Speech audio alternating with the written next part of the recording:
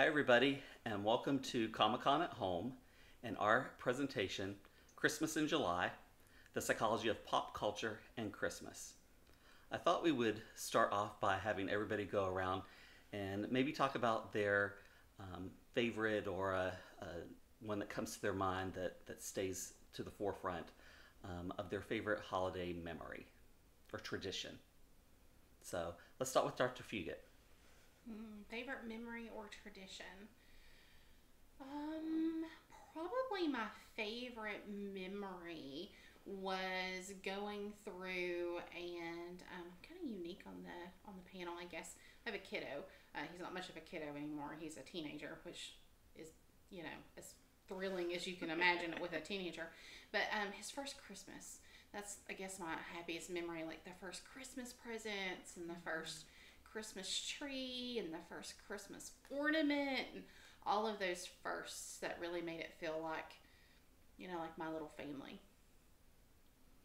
How about you, Dr. Black? I'm going to go with tradition because my family is really big on traditions at Christmas. My dad insists that everybody is under one roof for Christmas Eve in particular. Because we have to get up and see what, Santa's brought us Christmas morning. So I go over to my parents' house every Christmas Eve. I read The Night Before Christmas with my mom, even to this day. That's something we do every Christmas Eve, and watch It's a Wonderful Life on TV. So that's my big tradition. Good. And then let's go to our graduate students, and they both have presents because this is actually their first con experience. And so we thought it would be nice for them to have a little Christmas present to go along with the con experience, but don't open it till the 25th. So let's go with Casey. I'll pick tradition. My favorite Christmas tradition is going to the movies on Christmas Day after I've already visited my family and stuff like that. It's a little relaxed way of spending the holidays, so I really enjoy it. And Jake? My favorite Christmas tradition would be every Christmas Eve, my mom pours us all a glass of top shelf tequila. Not a glass, a shot glass. So a shot of top shelf tequila. And we all are gathered around the table in the kitchen and we take our Christmas tequila. So how long has this been a tradition? Since you were like 4 or? Maybe just for her, but she's had to deal with Jake, so that is true. That is true. Yeah, there is that. But I was included around like my master's level years, just whenever the tradition was brought back. I gotcha. Well, for me, it's always been Christmas Eve. That's been kind of more of a fun time and special time, I think, more than Christmas morning for our family. We always had a story that was told that might not be a traditional Christmas story, but had something to do with the Christmas holidays and the spirit and spirituality and that sort of stuff. And we open up our stocking stuff on Christmas Eve, and so that's always a fun family time for me. I enjoy it a lot. So what I thought we would do is start getting into what it is that you're here to hear about. And I'll have Dr. Black maybe go ahead and talk about how we ended up coming up with this project and where our list came from and how that kind of all came to be. I can totally do that. So this actually started around Thanksgiving 2019. A bunch of us found ourselves actually in Dr. Fugett, April's office at her university, and we started talking about how, Christmas was popping up everywhere. You couldn't walk in a store without seeing Christmas decorations everywhere. This was like maybe a week or two after Halloween, so we weren't even in Thanksgiving.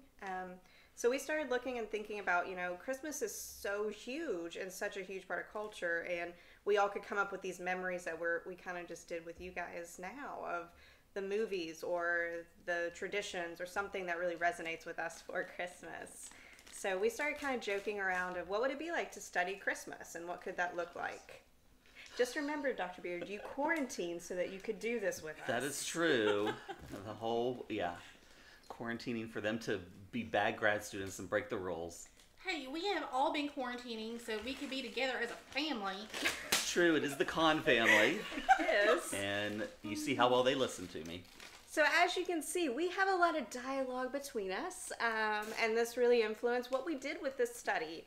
So this is a study. This is a research experiment that we did where we actually looked at real data and came up with a list of Christmas movies together. a very interesting, unique thing about this particular study is all of us contributed to creating what we wanted to study in this in a very cool way. You know, we had Dr. Beard, who wanted to represent his Disney side, and we had Casey, who very much wanted Jake as well. That's Jake. He is struggling with his gift. He cannot get it open. Casey is struggling with. That's why I say I quarantined for this. People help me. We'll get there. So we had Casey, who very much was advocating for a Christmas cow. Oh, you know. Look at it. That's right. It's a thing. And Jake, who had some horror and some different things he was advocating hardcore for.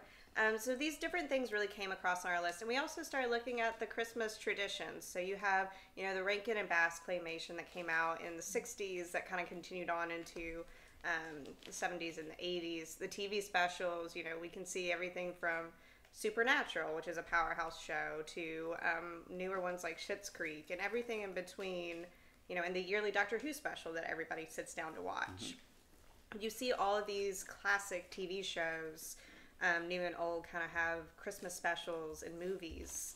And we have movies hitting theaters still. We have movies on TV, be it, you know, 24 Hours of A Christmas Story, which really brought that to be a powerhouse classic for people. As well as It's a Wonderful Life, which was a box office fail and then suddenly became this huge TV hit when it's showed, like I said, every year on Christmas Eve. Or Hallmark, which is its own powerhouse. We see Hallmark, you know, getting ready to kind of talk about and is kind of talking about Christmas in July right now themselves and showing movies in July. They showed movies at the beginning of this quarantine even to kind of keep people happy. So it's its own kind of unique powerhouse and has been since the 2000s. So you get all of these things as well as other holiday movies kind of growing in popularity, and we were really curious about them. So we created this list of movies and specials and also songs. So we really wanted to look at what is it about holiday things that people love, they really like. So we kind of created this list of everything from the classic movies, the animated movies, the TV specials, the Hallmark movies, the horror movies, as well as kind of some other movies that kind of hit with different holidays. So we included ones like 8 Crazy Nights and different things to kind of represent as much as we could around the holidays in December. So this is something we really created together and had a lot of fun creating together and are really excited to talk about today. I'll just also add to that we also we kind of went overboard. Everything that we do is an actual research study, so we go through our Office of Research Integrity to collect our data and to make sure everything is vetted and approved before we, you know, ever the first participant ever sees any of our stuff. But we wanted to make sure that we had a really good list, which means we had a really long list. Yes. We all had our favorites and our genres and things like that we really wanted. But we also tried to capture sequels. I don't know if that's the right way to say it, because some are prequels, and then there are also some that are just, you know, straight remakes. And so we tried to capture that to see if we had some kinds of changes over time, or if, you know, a particular version was more loved than the other. So there are, I think, 7 or 8 versions of A Christmas Carol, and it depends on how you want to define A Christmas Carol, because there's Muppets involved, and then there's Mickey Mouse involved, and there's the traditional. So we did try to capture that kind of broad spectrum. The other thing is that we tried to be very careful to be as inclusive as we possibly could.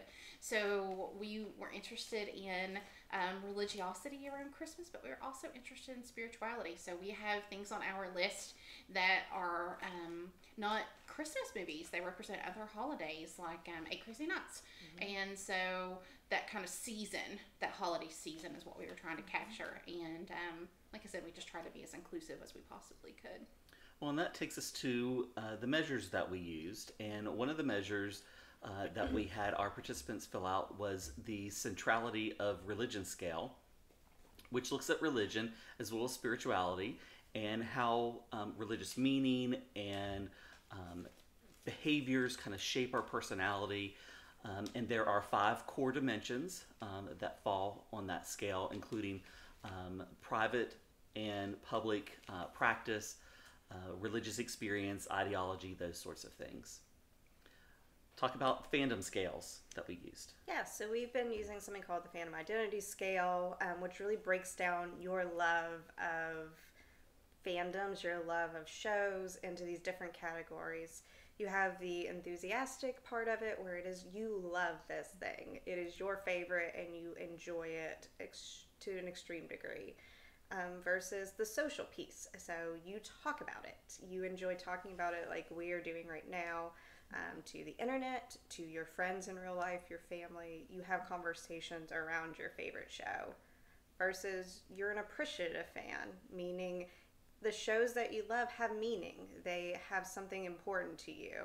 So be it Dr. Beard with Mickey Mouse, or myself with Nightmare Before Christmas, which I'm representing. Whatever it is, it has a special meaning in your life and is important to you. And when you hit kind of high on all of those things, so enthusiastic, appreciative, and social, you're kind of this total fan, which I always like to look to Casey for this one. That's right, because, you know, in the end of all things, what we're really looking for is things like stans, too. Mm-hmm. And, you know, you can't be a Christmas stan if you don't know facts about Christmas movies. Like, did you know that Ralphie from A Christmas Story is an elf? I know you don't care, but it's fine. No one cares about Elf. That's like the worst Christmas movie. Not what you guys think is the worst Christmas movie, which makes me sad. But Santa here will talk about the naughty list later on and the nice list. But Elf is the worst movie. She really hates it. What is there to like about it? Really hates it. Moving on, let's talk about the love scale, Dr. Fugett. So we use the... we've been doing this research for almost a decade now. We've been in pop culture research. And the scale that we usually use for love is the Hedrick love scale. And it has 6 different types of love. The first type of love that we usually talk about is pragma. And that's that practical, duty-driven, honor-bound kind of love. Love the one you're with kind of idea. Then there's ludos or ludus, and that is that playful, uncommitted, flirty type of love. Agape is the next type, and agape is that selfless love, and it is actually the one that's usually most associated with religiosity in terms of popular literature, or, you know, if you want to look at things like different scales in terms of religion and spirituality, and in particular Christianity, it's often associated with that, probably because it is that selfless type of endorsement. We'll get to it in just a minute, but our data doesn't support that. And as you can see, I have in front of me all of our actual data. So it's a lot of fun, for me at least. But the next one we're going to talk about is mania, which is the obsessive or possessive type of love, kind of like the love that this one feels about Mickey Mouse. He's all about the mouse. Jealous and extreme. Please, if you ever see us out, ask him how much he loves Minnie Mouse with that jealous and extreme. Yes, All please Mickey. ask him. Please ask him. The next one is Storgate, and that's how I feel about this group. As Dr. Beard has already alluded, we've kind of quarantined so that we can be together for this family, the Con family tradition in terms of being able to present for Comic-Con International, and Storgate is that friendship, family type of love, so parental love or friendship love, and that's the kind of love that at least I feel for these other humans. I'm hoping that that's true for all of us. And the final type of love is eros, and that's that traditional passionate love or romantic love. That's my favorite one to talk about. It's our favorite one to talk about because we're huge Yuri on Ice fans. Oh my God, yes. And to me, I can't think about that show without thinking about that perfect kind of romantic love, how romantic everything is. And so those are the different types. I said earlier that when we looked at the data, that in literature, we typically see agape, that selfless love, associated with religiosity. We did not actually see a correlation with our participants and their score on our religiosity spirituality scale, the CRS scale that Dr. Beer mentioned earlier, and agape. We did see positive correlations with 2 measures, though. pragma, which is that practical kind of reason, duty-bound type of love, and with eros, the passionate love. So we did see some correlations between the two and religiosity. It just wasn't the one that we kind of expected. And so the last scale that we used is the Big Five inventory. But before we did get into that, what did you all get for Christmas? Another box. Another box. That's what you get for opening it up before December 25th. So Sucks. I also have to ask, how much tape is on those boxes? So much tape. So much tape. So much tape. all right, the Big Five personality inventory. It looks at personality types and actually measures things on 5, hence why it's called the Big Five, 5 personality dimensions. I thought it would be kind of fun for us each to take one and to talk about high and low scores on each of those 5 inventories. So I'll start with openness, or open to experience. So people who score high on that, they tend to be imaginative, they like variety, independent, and those who score low on that particular scale, personality scale, tend to be more practical, kind of concrete, like routine, that sort of stuff. So let's go to conscientiousness. Which I was tasked to do for some reason. But with this particular trait, if you're high in it, you're very reliable, very responsible, very self-disciplined. Whereas if you're low on it, you're more go with the flow and maybe even impulsive in nature. And then the next one is extroversion. That's me. So extroversion says a lot about how you feel about being around other people. So to be high in extroversion means that you really enjoy being around others. They really fulfill you and make you feel energized and things like that. And if you're low, you don't quite feel as kind of at home around others. You kind of get all your strength back by spending time by yourself. Like everyone in this room except Santa. He's a little extra. If you cannot tell that. A little bit. I don't know. As the bells jingle. Can the microphone pick up on the jingle bells every time he shakes his head? He jingle. It's the most distracting. Dr. Beard We can't also stand have it. to add that every time he shakes, I'm getting rained on by glitter. Yeah, that was a mistake. There's a lot Great. of mistakes. It's great. It's But okay. let's talk about agreeableness, which is the next factor. I like how you said you thought it would be fun, and then you assigned us each one. I am agreeableness, which is what he chose. And I'm going to read this to you because this is verbatim what he said to me. Individuals who are high on agreeableness are warm and welcoming. They're easy to talk to. They represent helping fields.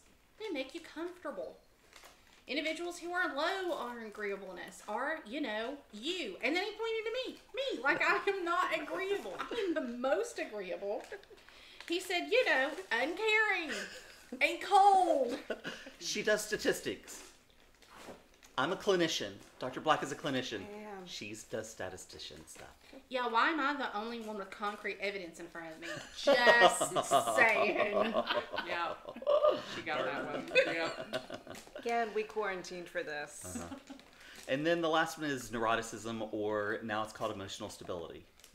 And emotional stability is characterized by, like, if you're high in emotional stability, you go with the flow, you keep your cool, do well under stress and pressure. Low in emotional stability is a little more neurotic, like me during Christmas, whenever I have to deliver everyone's presents in one night. Little shaky under pressure, harder to console when you're stressed out, a little more sensitive to that sort of thing. So those are the different scales that we used with our participants. And let's talk about some demographics so you all have a sense of what our sample was like. Before we talk about demographics, can we just appreciate that Casey is now on her 3rd box? I am. Because you're opening it up before December 25th, like Doesn't matter. directions. I totally got the Nightmare Before Christmas Santa tag. Oh, best Christmas ever. Best non-Christmas Christmas ever. Oh my god. Best it's Christmas in Alice July Wonderland ever. All of a sudden. Best Christmas in July ever. I like Yes. it. Yeah. So our demographics, we had pretty standard for us with the data we've been collecting. Like I said, we've been collecting data for the last decade or so. Pretty kind of standard. About 55% of our population was female. About 78% of our responding population self-identified as white. About 87% identified as heterosexual, and 11% identified as LGBTQIA+, which is actually a huge uptick for us from when we started collecting data. I think that in Dr. Beard and I's first data set, we had something like a 4% report rate for that population. So we're really excited that we've been able to get more representation on that. And that's our goal, is to be able to up all of our levels of representation so that our samples are inclusive as possible. We had representatives from Gen Y, Gen X, from Gen Z, and from boomers. So we kind of got the whole span. We had the most Gen Y. We probably think that has to do with just who's using technology, who's willing to do online surveys, things like that. Then Gen X, then Gen Z, who are just now, a lot of them turning 18 and can participate in our actual research. This is a national sample, so this isn't a convenient sample from just our university. So we were excited to see that kind of breadth. About 83% identified as a fan of Christmas media, which was pretty interesting to us, because only about 36.8% identified as religious, and then another 19.2% identified as spiritual. So just over 56%-ish identified as spiritual or religious, but 95.5% of our participants identified as celebrating Christmas. So even though we have a huge populations of individuals who are either identified as other religion, I think that we had something like 32 different religions and forms of spirituality that people could self-identify as belonging to, including agnostic, non-denominational Christian, Catholic, Buddhism. We also had agnostic, different things like that. So we had lots and lots of different options for people to self-identify on there with. And so it was really interesting to see that we did have some that self-identified for that. About 11% identified as agnostic, for example, and about 6% identified as atheist. So for the fact that we have about 95.5% still identifying as being a fan of Christmas media was really interesting, especially because when we went into it, kind of were wondering about that religiosity as a factor, clearly, because that's what we collected. So let's get into what we found. And before we do that, though, I want to let you all know we're going to pop up on the screen here a link to a Poll Everywhere poll that you can take. So you can pause the video right now if you would like to kind of play along with us. This is not an all-inclusive list for what we gave. We had a lot more on there, but we did take some selections from it. And so if you would like to go online and vote for what your favorite and least favorite types of things are, whether it be movies or specials or songs, you can take a second to do that. And let's get to our list. Go to the list, do the poll, or you'll wind up on the naughty list with me. But it's okay because I make it. Do you need me to help you there, Santa? Sure. All right. So, looking at... So you're going to do the top movies and specials first, right? Yep. We're going to the Good list. nice list. I'll use this as a little lap desk. All right, so the nice list. Coming in at number 1, we have Home Alone. I'm also Literally a fan the of that best. one. So good. That one is followed closely by Charlie Brown Christmas. And number 3, How the Grinch Stole Christmas. That's the 1966 version, the OG Grinch, which I love. And it also has its cousin on there at number 12, How the Grinch Stole Christmas from the year 2000 with Jim Carrey. Very cool. Let's see, Elf. It's on the nice list for some reason. So is Die Hard. What is your point? Die Hard is a Christmas movie, definitively. It Die is. Hard That is Yes. true. That is true. What number did it come in at? It came in at number 19. 19. Good number. Not bad. Right below the third Rudolph that we have on the list, which is just Rudolph the Red-Nosed Reindeer, the movie. There's more than one Rudolph? There's apparently 3 on here. Oh. I really did not know Yeah. that. Nice.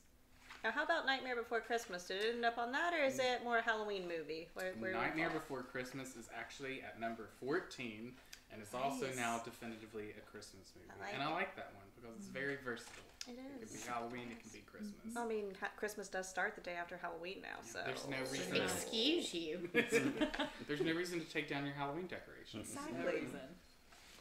Well, then let's move to the naughty list, I guess, or the bad list. Again, we're going to flash up here a link to a poll, and you can pause the video if you want to play along.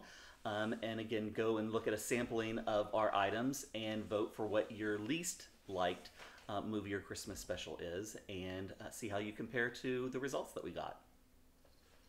All right, naughty list, which is what you will all be on if you don't use the poll. All right, coming in at number 1 on the naughty list, A Beavis and Butthead Christmas. Why do you giggle?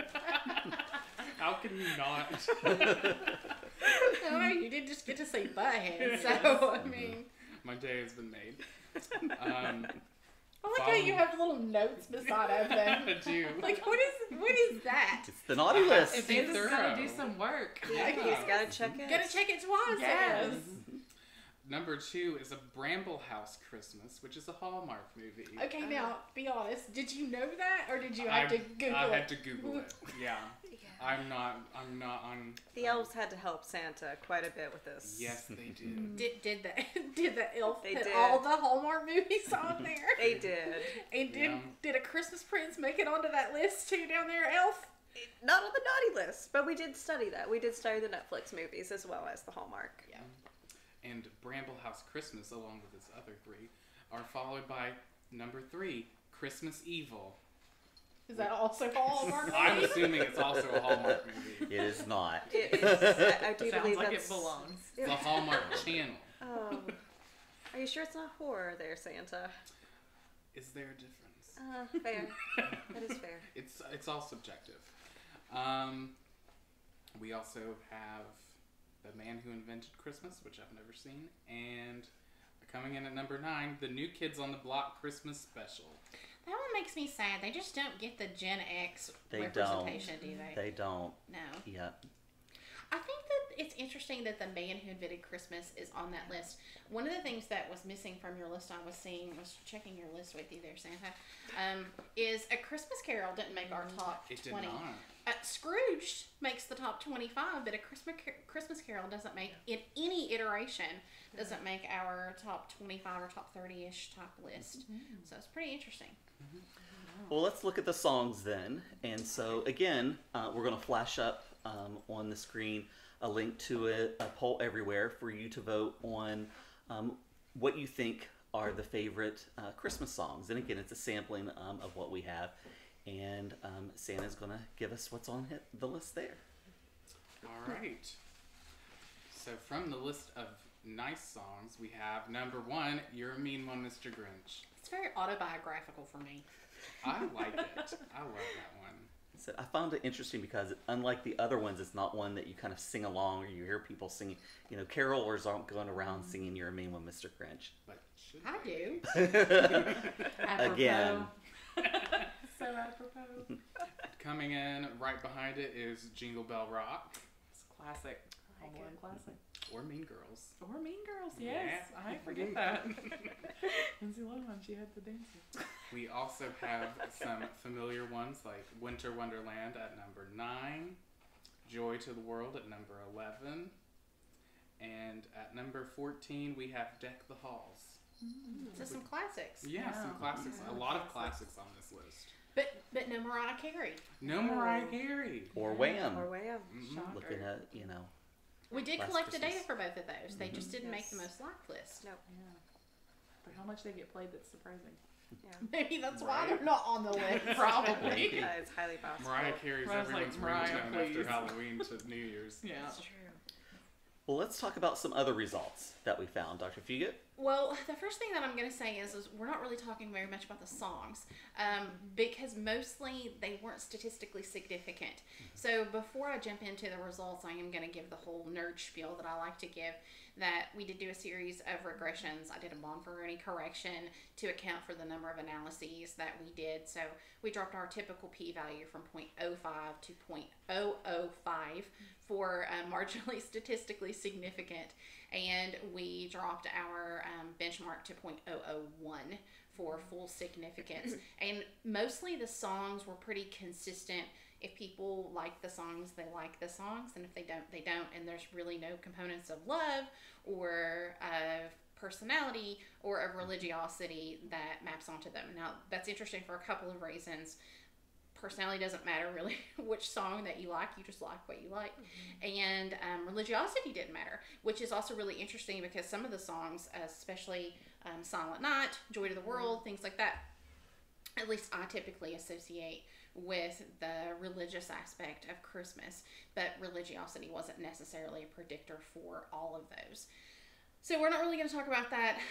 We're not going to talk about the negative songs either, because we think that they maybe were a little bit skewed, because there were a couple that we looked up that we didn't know the songs based on the names, and we hit play and we were like, oh, we know that song. We just didn't know the title of that song or the singer of that song. And so because of that, we were kind of hesitant, and with no statistical significance, we just didn't spend a lot of time talking about those. The only one on the most hated, most disliked, how am I going to say that? Most hated. Naughty list. I'm going to go hate it.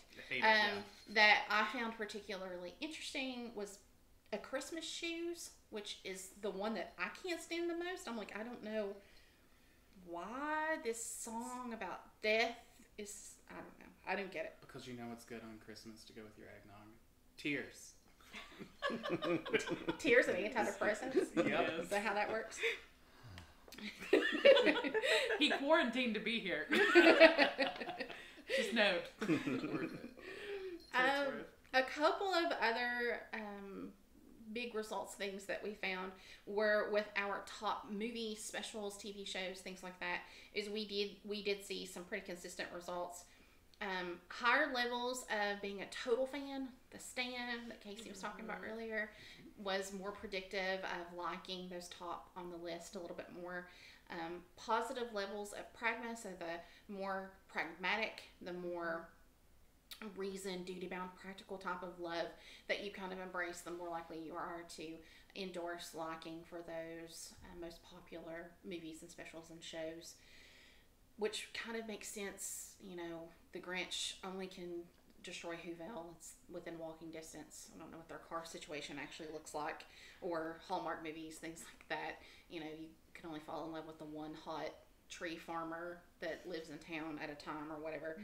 And the other part was that they were also associated with negative levels of Ludo, so lower levels of that playful, uncommitted, flirting type of love were associated with more liking of the more popular shows, which I also find pretty interesting, again, because pragma and Ludos do tend to be the opposite of each other, very practical versus very flirty, that kind of thing. So I thought that was a pretty interesting result. For the bottom, the Ludus, depending on how you say it, depending on how you spell it, was actually flipped. So we actually saw higher levels of Ludos, that playful, uncommitted love, for individuals who endorsed higher levels of liking for our movies that were more disliked on the naughty list, I guess the way to say it.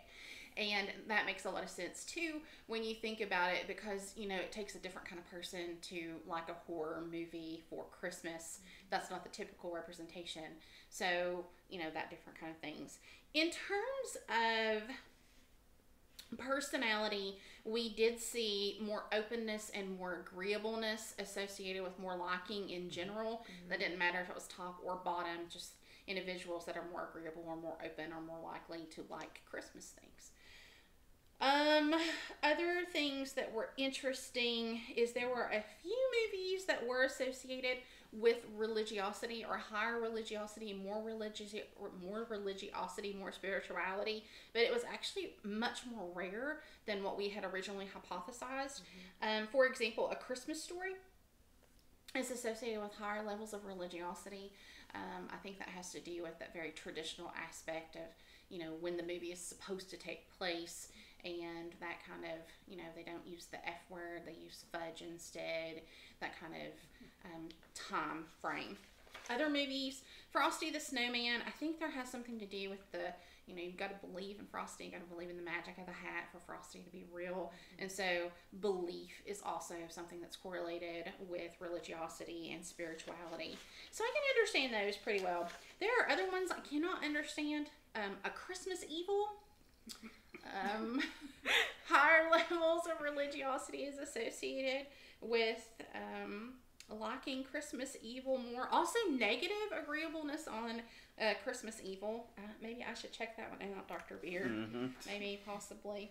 A Christmas Carol is associated with higher levels of religiosity. Again, it's that kind of redemption factor and things like that, which is really important because I really puzzled over this last one, and I think it was actually Dr. Beard that hit the nail on the head with why, I guess.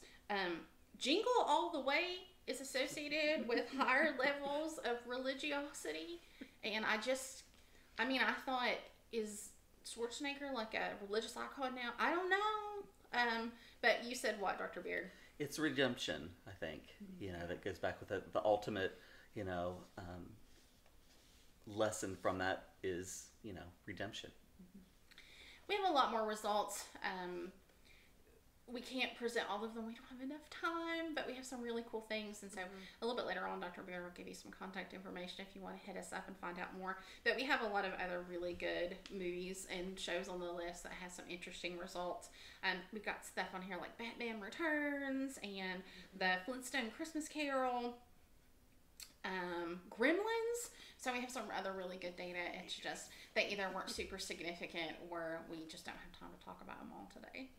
So let's talk about what do we conclude from all of this, Casey? There's a lot of things to take away, particularly that some of the things that are at the top of the list might tell us, the top of the nice list, might tell us some interesting things about what makes Christmas movies or Christmas in general important to us.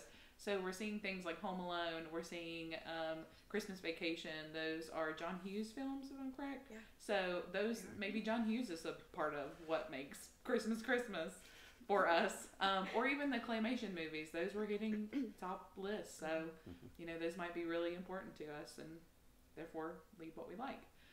There's also too, and I feel like I'm bringing this up early, but it's important to say, Disney did not ruin this. Disney doesn't ruin anything. Let me explain. So Disney ruins everything. They have been these three have been doing studies like this for a really, really long time, and every time that they run these studies, Disney skews the results. This is one of the first times that it hasn't. Yeah. Even Disney can't ruin Christmas. Even Disney can't ruin Christmas. People love Disney, but they love Christmas even more. And some other takeaways from this too. The fact that religion doesn't play as much as a role in what you end up liking and what's important to you at Christmas when it comes to media. So I think that's really interesting. Along with the fact too that you can like whatever songs that you like and hate whatever songs that you hate, and that doesn't really say a lot about you, which is pretty fascinating. Also too, lastly, that a lot of the movies that we're seeing at the top of the list are kind of important to people that are Gen Y, so maybe there's a generational link there, but that'll lead to Dr. Beard. which gets into our future directions and what else are we going to look at things with this particular study. One thing is generational kind of patterns. We've collected data on that, but we haven't looked at it to see if certain generational X, Y, Z boomers like certain things or don't like certain things more than others. Another thing that we want to look at too is what we call the dark triad, which is 3 other personality dimensions, including Machiavellianism, narcissism, and psychopathy. And so maybe we'll look to see, maybe that has to do something with whether you like the horror movies versus the more Hallmark traditional movies or classics, and how that might come about.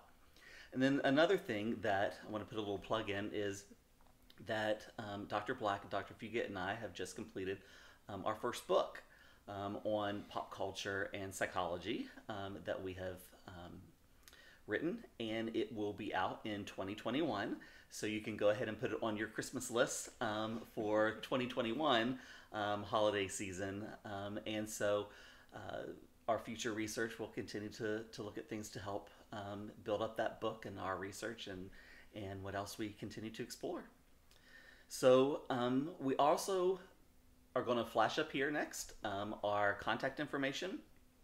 If you would like to get in touch with us, have questions about anything, just want to talk about pop culture or Christmas things, feel free to do that. We also have information about Marshall University, which is where we teach or where the students attend. And they've been supportive of our research as well as our department. And so it's a great place. Check it out if you're interested in pop culture and psychology. And I think that kind of covers it. So we wish everybody a Merry Christmas in July and Happy Holidays with whatever you celebrate. And I think that'll do it, right? Thanks, everybody. Thank you, guys. Bye. Bye. One more thing before you go.